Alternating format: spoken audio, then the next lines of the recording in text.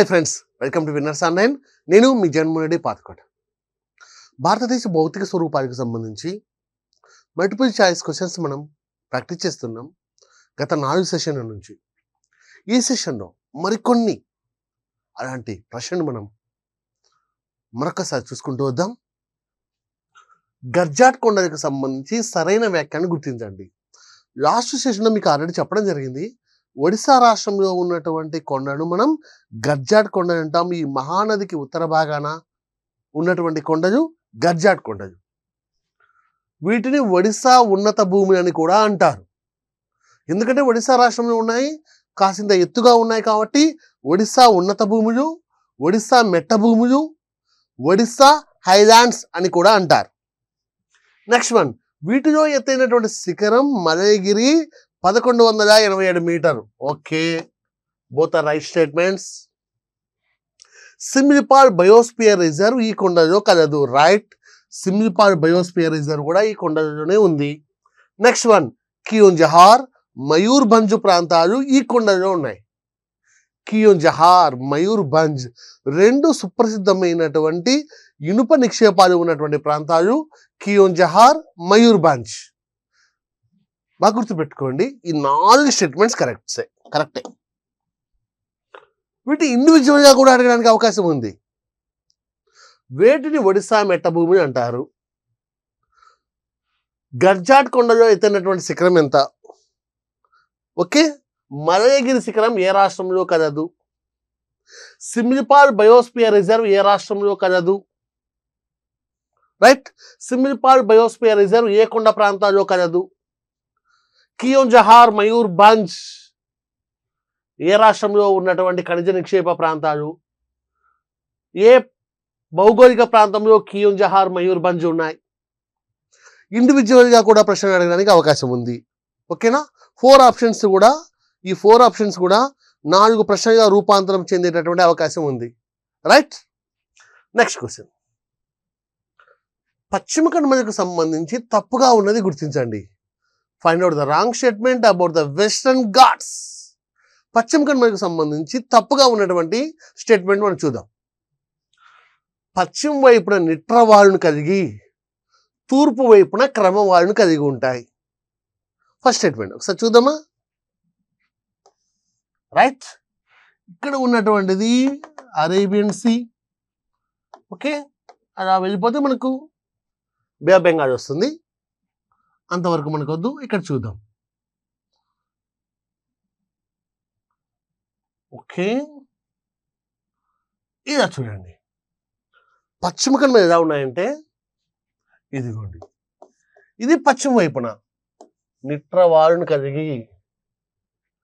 Okay, sorry sorry sorry చిన్న mistake. Okay okay okay okay okay okay right, ఇప్పుడు right. ఓకేనా? పశ్చిమ వైపున నిట్రవాళ్ళను కలిగి, తూర్పు వైపున క్రమవాళ్ళను కలిగి ఉంటాయి. అంటే ఇక్కడ స్లోప్ చాలా ఎక్కువగా ఉంది చూడండి, ఇక్కడ స్లోప్ చాలా తక్కువగా ఉంది. ఇదేమో స్టీప్ స్లోప్, ఇదేమో జెంటిల్ స్లోప్. నిట్రవాళ్ళు, క్రమవాళ్ళు.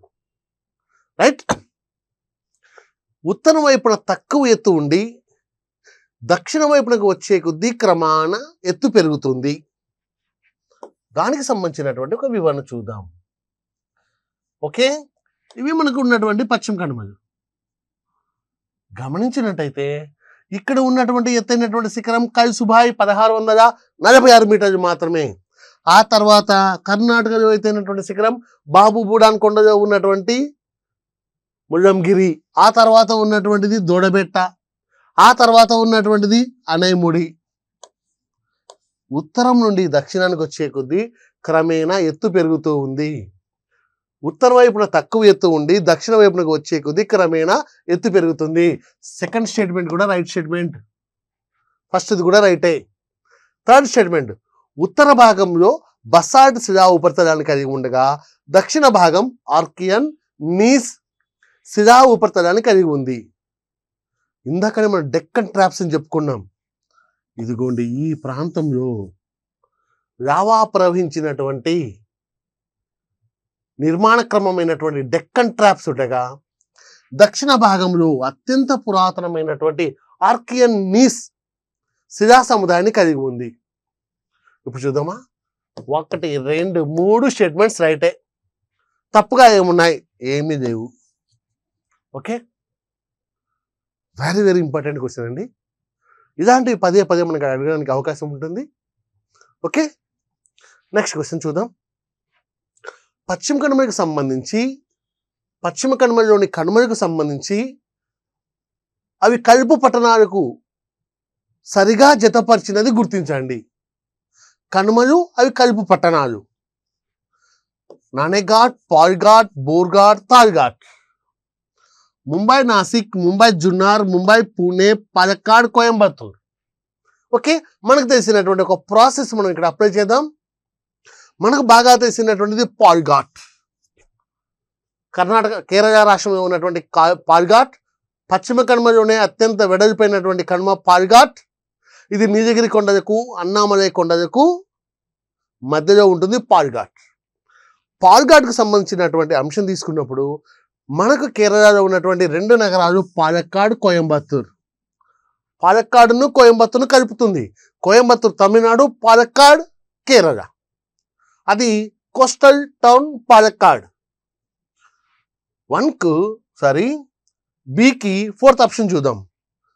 కానీ మన అదృష్టం ఈసారి పని చేయలేదు. ఎందుకు? బి ఆప్షన్ అన్నిటికీ 4 ఉంది. అయ్యో, ఇంతకుముందు మనకు 50% ఛాయిస్, 25% ఛాయిస్, కొన్ని సందర్భాల్లో డైరెక్ట్ అది ఒకటే ఉండడం దొరికింది. కానీ ఇప్పుడు అదా కాదే. సరే, సెకండ్ ఆప్షన్ చూద్దాం. బోర్ఘాట్. భారతదేశంలోనే అత్యంత రద్దీ అయినటువంటి కనుమ బోర్ఘాట్. అది బొంబాయి, పూణే పట్టణాన్ని కలుపుతుంది. బోర్ఘాట్, బొంబాయి అండ్ పూణే. సికి 3rd is the right one. అలాంటి మనకి 2 ఆప్షన్స్ ఉన్నాయి. అయినా ప్రాబబిలిటీ ఇంకా 50% ఉంది, కానీ మనకు పూర్తి సమాధానం ఇంకా దొరకలేదు. ఫస్టా, థర్డా? నెక్స్ట్ వన్ ఇంకా చూద్దాం. మనకు తాల్ఘాట్ బొంబాయి టు నాసిక్ పట్టణాన్ని కలుపుతుంది. తాల్ఘాట్, బొంబాయి, నాసిక్. 4th 1 option. ఇదిగోండి, ఇక మనకు మిగిలింది ఇదిగో ఇది ఆన్సర్. ఓకే, ఇప్పుడు చూద్దామా అన్ని ఒకసారి. ఇప్పుడు చూడండి, నానేఘాట్, బొంబాయి టు జునార్, శాతవాహనులకు సంబంధించినటువంటి నానాఘాట్ శాసనం అంటాం కదా, అది ఇక్కడే ఉంది. Palghat, Palakkad and Coimbatore. Bhor Ghat, Mumbai and Pune. తాల్ఘాట్, Mumbai and Nashik. Okay, so first one is the right one. Okay, ఈ విధంగా మరికొన్ని కనుమలకు సంబంధించినటువంటి సమాచారాన్ని, పశ్చిమ కనుమలో ఉన్నటువంటి మొత్తం కనుమలకు సంబంధించినటువంటి సమాచారాన్ని మన విన్నర్స్ ఇండియన్ జియోగ్రఫీలో మీకు టేబుల్ లాగా ఇచ్చాను. వాటి యొక్క ఇంపార్టెన్స్ కూడా మీకు ఇవ్వడం జరిగింది. Okay, next, Mumbai Pune express హైవేను ఏ కనుమ గుండా నిర్మించారు? ఇందాకనే మనం చూసాం, బోర్ఘాట్. ఓకే, ఆ తర్వాత ఉన్నటువంటి సెంగొత్తై ఘాట్, అది సేలం. తమిళనాడులో ఉన్నటువంటి సేలంను కేరళను కలుపుతున్నటువంటిది సెంగొత్తై ఘాట్. తాల్ఘాట్, ఇందాకనే మనం చెప్పుకున్నాం, ముంబై టు నాసిక్ను కలిపేటటువంటి తాల్ఘాట్. కుమ్మరి ఘాట్ కూడా మనకు పశ్చిమ కనుమలో ఉన్నటువంటి మరొక ముఖ్యమైనటువంటి కనుమ. పాల్ఘాట్ కనుమ ఏ 2 పర్వతాల మధ్య ఏర్పడింది? Palghat Kanuma very very important అండి. అన్నామలై, నీలగిరి, నీలగిరి అన్నామలై కొండల మధ్యలో పశ్చిమ కనుమలోనే అత్యంత వెడల్పైనటువంటి కనుమ పాల్ఘాట్. అనేక కనుమలు ఉన్నాయి మనకు. చోరాఘాట్, బోర్ఘాట్, బోర్ఘాట్, తాల్ఘాట్, పాల్ఘాట్, సెంకొట్టై గ్యాప్. వీటన్నిటితో పోలిస్తే అతిపెద్ద కనుమ లేదా ఘాట్ లేదా పాస్ పాల్ఘాట్. అది నీలగిరి కొండలకు, అన్నామలై కొండలకు మధ్యలో ఉండి ఇక్కడ ఉన్నటువంటి పాలక్కాడును, తమిళనాడులో ఉన్నటువంటి కోయంబత్తూర్ను కలుపుతూ ఉంది. నెక్స్ట్ వన్, అనైముడి శిఖరానికి సంబంధించి సరైనది గుర్తించండి. అనైముడి. ఓకే, మనం ఇప్పటిదాకా అనైముడిని మనం మాట్లాడుకున్నాం. అతి కొద్ది సమాచారాన్ని మాత్రమే మనం తీసుకున్నాం. సహ్యాద్రులు, నీలగిరులు, అన్నామలై కొండలు, కార్డుమం కొండలు. ఇక్కడ ఉన్నటువంటి అన్నామలై కొండలో ఎత్తైనటువంటి శిఖరం అనైముడి. ఓకే, ఇప్పుడు చూద్దాం ఫస్ట్ స్టేట్మెంట్. అనైముడి అనగా ఏనుగు నుదుటి భాగం. అన్నామలై అంటే ఏనుగు కొండలని అర్థం. అన్నామలై అంటే అందులో ఉన్నటువంటి ఎత్తైనటువంటి శిఖరం అనైముడి. అవి ఏనుగు కొండలైనప్పుడు ఇవి ఏనుగు యొక్క నుదుటి భాగమే కదా. ఈ శిఖరంలో ఈ రవికులం నేషనల్ పార్క్ కలదు. రైట్. ఈ శిఖరం చుట్టూ ఉన్నటువంటి ప్రాంతాన్ని ఈ రవికులం నేషనల్ పార్క్, ఈ అంటే ఇంటి పేరు అనుకునేది కాదు, మొత్తం కలిపి ఈ రవికులం నేషనల్ పార్క్. దక్షిణ భారతదేశపు ఎవరెస్ట్ అని పిలుస్తాం. మొత్తం పశ్చిమ కనుమలోనే ఎత్తైనటువంటి శిఖరం అనైముడి, 2695 మీటర్లు. కేరళలో ఎత్తైనటువంటి శిఖరం అనైముడి. మొత్తం దక్షిణ భారతదేశంలోనే ఎత్తైనటువంటి శిఖరం అనైముడి. మొత్తం ద్వీపకల్ప పీఠభూమిలోనే, ఎంటైర్ పెనిన్సులర్ ప్లాట్యూలోనే ఎత్తైనటువంటి శిఖరం అనైముడి. మరి అలాంటప్పుడు దక్షిణ భారతదేశపు ఎవరెస్ట్, లేకపోతే కేరళ ప్రాంతపు ఎవరెస్ట్, పశ్చిమ కనుమల ఎవరెస్ట్, అన్నామలై కొండల ఎవరెస్ట్ అనడంలో ఏ మాత్రం తప్పు లేదు.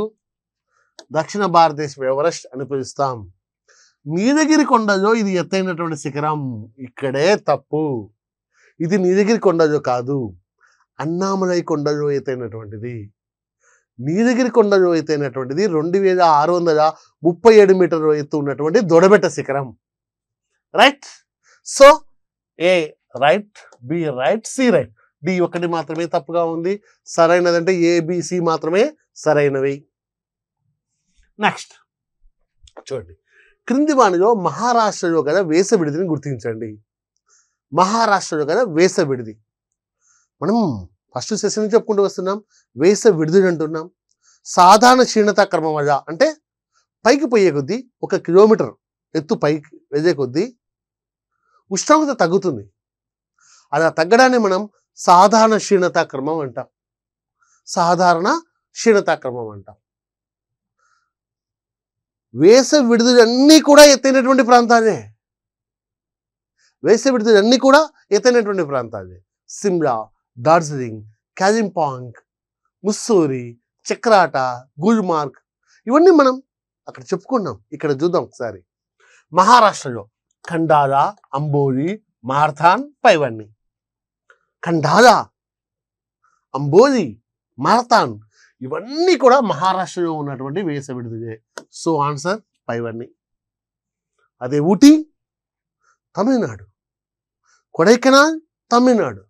కొడైకెనాల్ పళని కొండలో, ఊటీ నీలగిరి కొండలో ఉంది. హార్సీ హిల్స్, మన హార్సీ హిల్స్ శేషాచలం కొండలో ఉంది. Next one, silent valley national park, Bandipur national park ఏ పర్వతాలు కలవు? Silent valley national park, Bandipur national park రెండు కూడా నీలగిరి కొండలో ఉన్నాయండి. Very very important. ఇవి రెండే కాదు, ఇంకా చాలా ఉన్నాయి. ముకృతి national park, Sathyamangalam wild life sanctuary మొదలైనటువంటి. అంతేకాదు ఈ ప్రాంతంలో సిరువని కొండని ఉన్నాయి. అందులో బటర్ఫ్లైస్ చాలా ప్రత్యేకం. ఇవన్నీ కూడా నీలగిరి కొండలు. ఇదే నీలగిరి బయోస్పియర్ రిజర్వ్.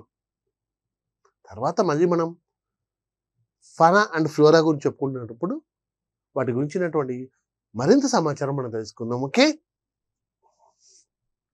నెక్స్ట్, నల్లమల కొండలకు తూర్పు వైపున సమాంతరంగా విస్తరించినటువంటి శ్రేణులకు ఏమని పేరు? ఓకే, నల్లమల కొండలు. ఏంటి అకస్మాత్తుగా నల్లమల కొండలు వచ్చాయి ఇక్కడికి? ఓకే, ఇవి పశ్చిమ కనుమలు వదిలేద్దాం కాసేపు. ఇది కృష్ణా నది, ఇది పెన్నా నది.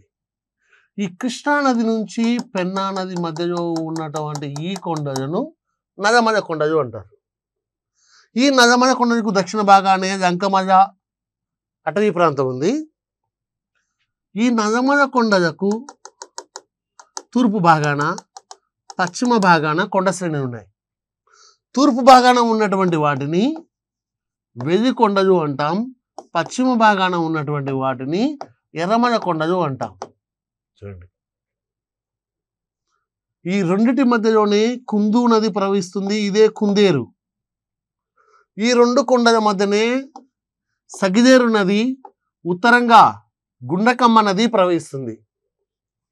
నల్లమల కొండలకు తూర్పు వైపున సమాంతరంగా విస్తరించినటువంటి శ్రేణులు చూడండి, వెలి కొండలు.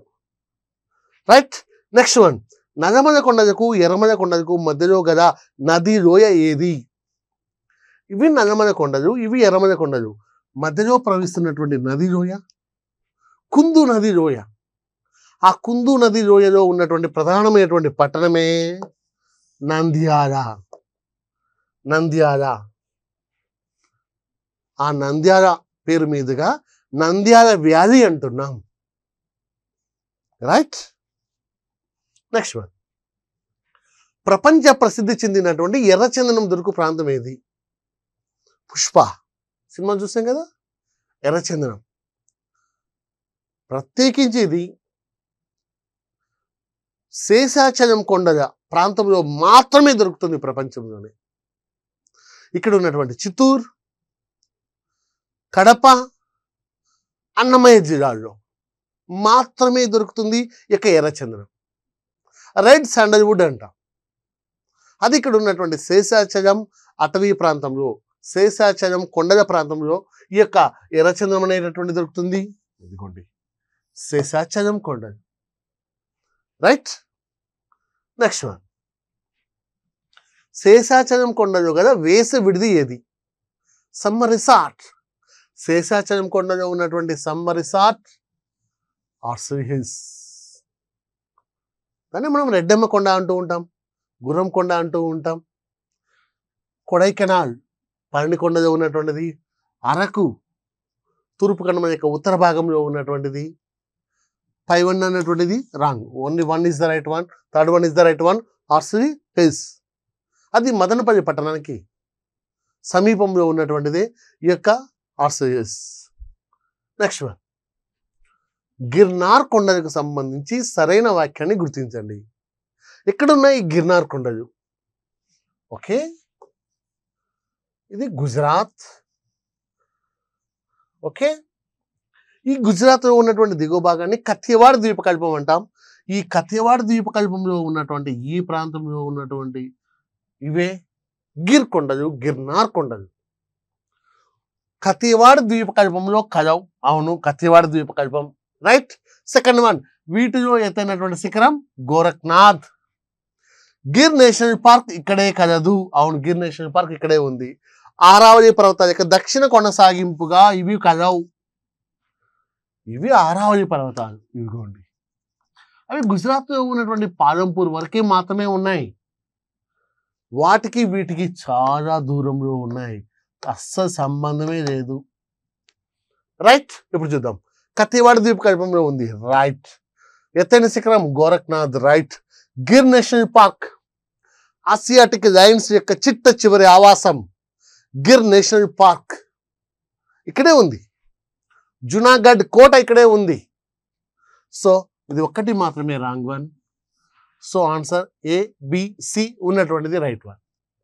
ఓకే, నెక్స్ట్ వన్ చూద్దాం. ముంబై ద్వీపానికి ఉత్తర వైపున గల సముద్ర భాగం ఏది? బొంబాయి అన్నటువంటిది మనం ద్వీపం అంటూ ఉంటాం. అయ్యో, బొంబాయి ద్వీపమా, ఒక శ్రీలంక లాగా ద్వీపమా అని మీకు ఒక చిన్న అనుమానం రావచ్చు.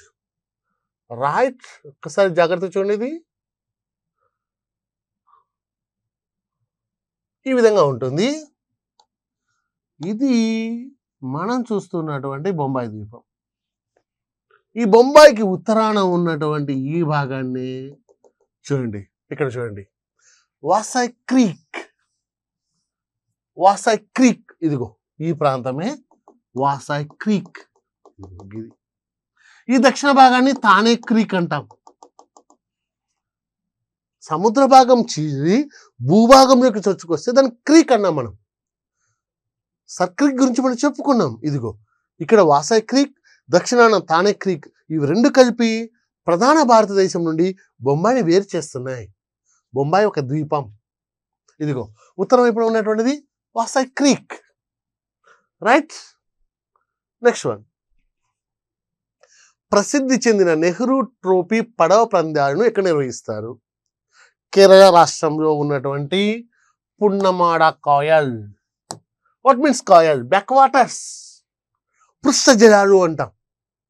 సముద్రం అన్నటువంటిది భూభాగంలోకి చొచ్చుకొచ్చి ఒక లగూన్ లాగా ఏర్పడితే, ఒక ఉప్పు నీటి కయ్యదాగా ఏర్పడితే వాటిని మనం కాయల్స్ అంటాం, బ్యాక్ వాటర్స్ అంటాం, లగూన్స్ అంటాం. పున్నమాడ కాయల్ ఆర్ పున్నమాడ లగూన్ అక్కడే నిర్వహిస్తారు. నెక్స్ట్ వన్, ఉత్కల్ తీరం ఈ రెండు నదుల మధ్య కలదు. ఉత్కల్ కోస్ట్ ఈ రెండు నదుల మధ్య కలదు. Okay.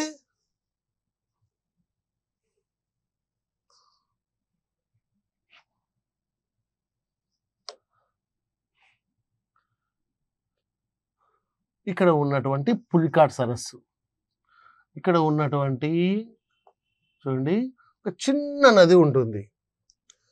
Mahanadi to Vaitarani, Sharavathi to Netravati, Vamsadhara to Brahmani, ఋషికుల్య to కసాయ్. ఋషికుల్య to కసాయ్. ఇక్కడ ఉన్నటువంటి ఒకసారి ఇది మనకు ఉన్నటువంటి మహానది, అది ఉత్కల్ తీరంలో మధ్యలో ఉంటుంది.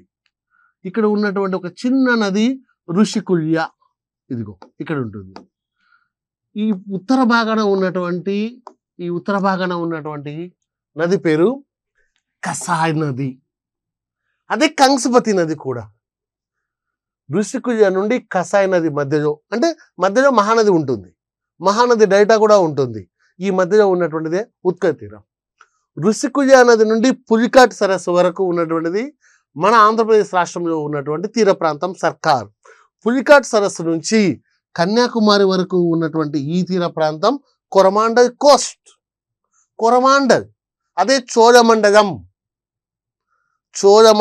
కోరమాండల్. రైట్. నెక్స్ట్ వన్ చూడండి, కోరమాండల్ తీరానికి సంబంధించి సరికానిది గుర్తించండి. కోరమాండల్ తీరానికి సంబంధించి సరికానిది గుర్తించండి. కలిబెది లాగూన్, పాయింట్ కాలిమోర్, చిత్తనేద ఇందులో కలవు. నైరుతి ఋతుపవన కాలంలో వర్షాభావ పరిస్థితులను కలిగి ఉంటుంది. వైపర్, వైగై, కావేరి, పొన్నియా నదీ ప్రవాహాలు కలవు. పైవేవి కావు. ఓకే. ఒక్కసారి చిన్న బొమ్మ వేస్తాను, కానీ మనం తమిళనాడు కొంచెం హైలైట్ చేద్దాం. రైట్. జాగ్రత్తగా చూడండి, నేను ఒక పిన్ పాయింట్ ఇచ్చాను చూడండి. ఇదిగో ఇదే పాయింట్ కాలిమోర్. అది ఒక చిత్తడి ప్రాంతం. అది మడ అడవులు ఉన్నటువంటి ప్రాంతం కూడా అది. ఇదిగో పాయింట్ కాలిమోర్ ఉంది. కలివెది లాగూన్తో పాటుగా ఇక్కడ ఉంటుంది. కలివెది లాగూన్ మనకు పులికాట్ లాగూన్ ఏ విధంగా అయితే ఉందో, పులికాట్ సరస్సు ఏ విధంగా అయితే ఉందో, ఉప్పునీటి సరస్సు, కలివెది లాగూన్ కూడా ఉంది కోరమాండల్ తీరంలో. నైరుతి ఋతుపవన కాలంలో వర్షాభావ పరిస్థితిని కలిగి ఉంటుంది. నిస్సందేహంగా నైరుతి ఋతుపవనాలు తమంతటా తాము వెళ్ళిపోతాయి. ఈ విధంగా దీన్ని పట్టించుకో. కానీ ఈశాన్య ఋతుపవన సమయంలో మాత్రం వర్షాన్ని పొందుతాయి. Next one, wiper, Vaigai, Kaveri, పొన్నియార్.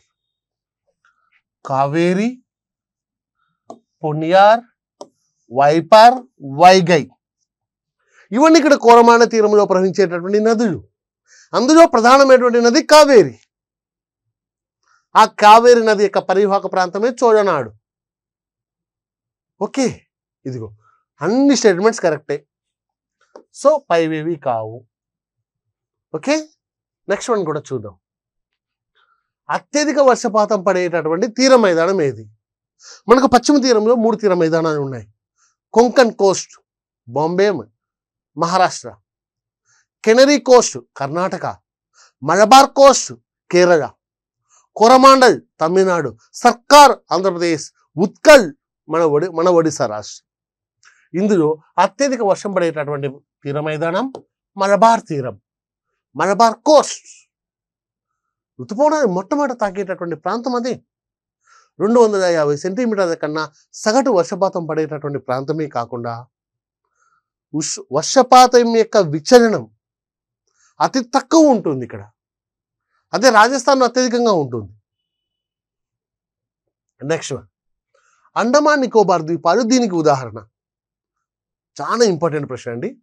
Andaman Nicobar ద్వీపాలు డెల్టా ద్వీపాల, అంటే ఒక నది సముద్రంలో కలిసేటప్పుడు ఏర్పడ్డాయా? పర్వతోద్భవ ద్వీపాల, అంటే పర్వత నిర్మాణ ప్రక్రియలో భాగంగా ఏర్పడ్డాయా? అగ్నిపర్వత ద్వీపాల, వాల్కానిక్ ఆర్జనా, ప్రవాహ ద్వీపాల, కోరల్ ఫామ్సా. భారతదేశంలో ఉన్నటువంటి ప్రవాహ ద్వీపాలు లక్షద్వీపాలు, మిగిలినవేవి కావు. మరి అండమాన్ నికోబార్ ద్వీపాలు అది నది ముఖ ద్వారం వద్ద లేవు, ప్రవాహ ద్వీపాలు కాదు, అగ్నిపర్వతాలు అందులో 2 ఉన్నాయి. ఒకటి బ్యారన్ అండ్ నార్కొండం. ఆ రెండింటిని దృష్టిలో పెట్టుకొని మొత్తం అండమాన్ నికోబార్ ద్వీపాలను 572 అండమాన్ నికోబార్ ద్వీపాలను మనం అగ్నిపర్వత ద్వీపాలుగా చెప్పడానికి వీలేదు. సో ఆన్సర్ పర్వతోద్భవ ద్వీపాలు. వెరీ ఇంపార్టెంట్ అండి. ఒక చిన్న వివరణ చూపిస్తాను మీకు.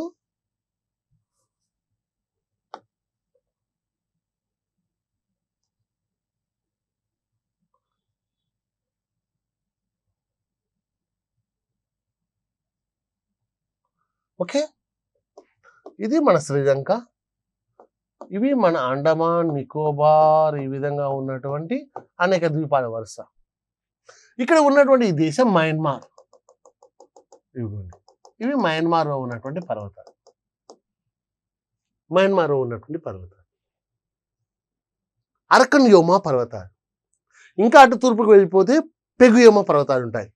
ఈ అరకన్యోమా పర్వతాలు ఇలా విస్తరిస్తూ సముద్రం గుండా కూడా విస్తరించాయి. అలా అరకన్యోమా పర్వతాల యొక్క కొనసాగింపుగా సముద్రంలో ఏర్పడినటువంటి ఈ ముడత పర్వత భాగాలే అండమాన్ నికోబార్ ద్వీపాలు. గతంలో దీని మీద ఎగ్జామినర్ ప్రశ్న కూడా అడిగాడు. అండమాన్ నికోబార్ ద్వీపాలు ఏ పర్వతాల యొక్క కొనసాగింపుగా బంగాళాఖాతంలో ఏర్పడ్డాయి? అరకన్యోమా పర్వతాలు. రైట్. ఇవి మనకు అండమాన్ నికోబార్ ద్వీపాలకు సంబంధించినటువంటి ఆవిర్భావం రకానికి సంబంధించినటువంటి ప్రశ్న. ఓకే ఫ్రెండ్స్, ఇంకొక సెషన్లో మనం భారతదేశ భౌతిక స్వరూపాలకు సంబంధించినటువంటి మల్టిపుల్ చాయిస్ క్వశ్చన్స్ యొక్క అభ్యసనను మనం కొనసాగిద్దాం. Okay, thank you.